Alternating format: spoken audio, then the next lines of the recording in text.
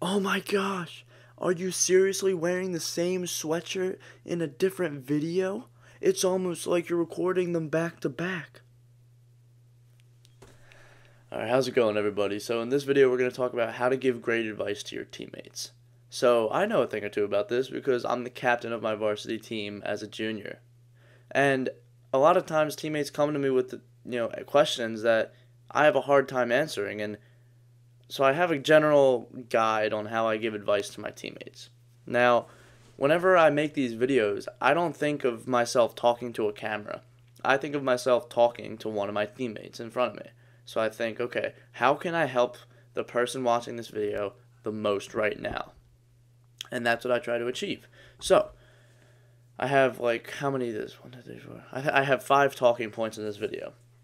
So, the first thing I want to talk about, the first piece of advice, is listen to your teammates with your full, undivided attention and try to understand them. If you can understand what your teammates are trying to tell you or what they say to you or what their problems are and you have empathy, you won't have any problems giving them advice because you know them inside out, right? You've been with them through thick and thin and you guys are brothers. So you got to treat your teammates with the utmost respect and listen to every word that they say. Unless they're messing with you, then, you know. But the next piece of advice I have for you is to be open-minded. See, a lot of times we can be very stubborn in our own ways and think that there's only one way to do things when that's really not true. Some things that work for me may not work for you. So understand your teammates, like I said earlier, but realize that you two, like if you have a teammate right here and you're talking, you two are different. He's all the way over here while you're all the way over here on the spectrum of, how to get better or this, that, and the other. So be open-minded. Next up, don't allow excuses. This goes both ways. Don't allow excuses from yourself and don't allow excuses from others. You can't allow yourself to have excuses and then deny others. You have to make sure that you account for yourself as well. As a leader of any basketball team, you need to set the example. So be a positive, strong example. Every team needs a strong leader. So maybe you can fill that role. Let's see, what do we got next? Know how to motivate your teammates individually. So this kind of ties into the idea before of understanding your teammates and listening to them fully. But I made a separate topic for this because I believe it's so important. If you're writing notes on this video, I would say circle it, put a star next to it, highlight it, do what you got to do. Motivating your teammates is one of the most important aspects of being a leader of your team.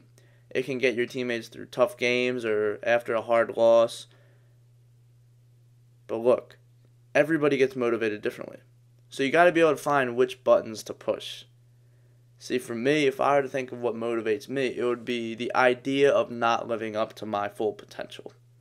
So if somebody were to be in the gym with me and I'm trying to push through another rep of the bench press or something, and somebody says to me, if you don't get this rep, you're not going to live up to your full potential, or get this rep and you'll live up to your full potential, I would push that weight, man.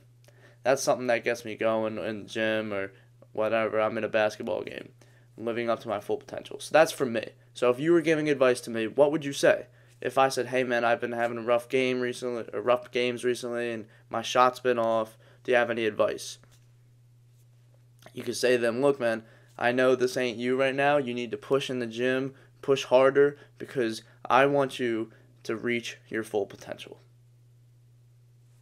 That's that. And that would be the best advice I've ever received. Alright, finally, you got to get your teammates out of their own head. A lot of times we think, oh my gosh, did I just miss my last 3 shots? Oh, my percentage is down, and oh no, the coach is going to sit me.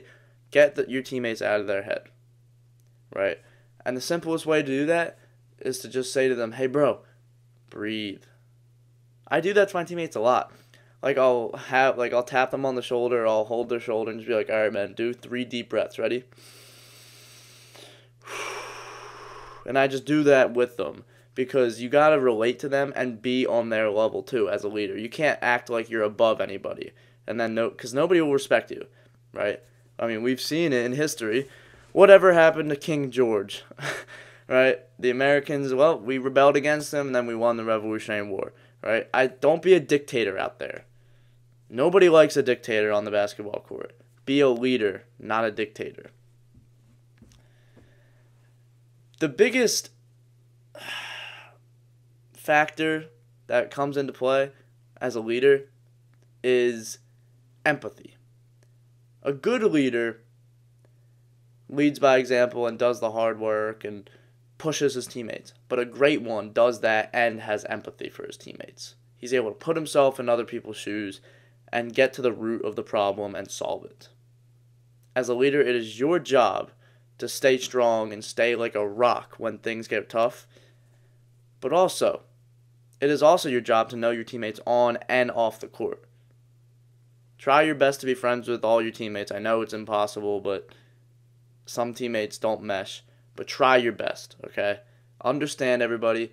Try to put yourself in their shoes and treat them like brothers. Because that's what you are for 4 years if you're in high school or 3 years if you're in middle school.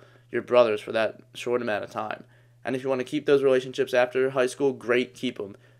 But for this amount of time, they are the most important people in your lives. They are your teammates. They are your brothers. You guys are going to war together. So act like it.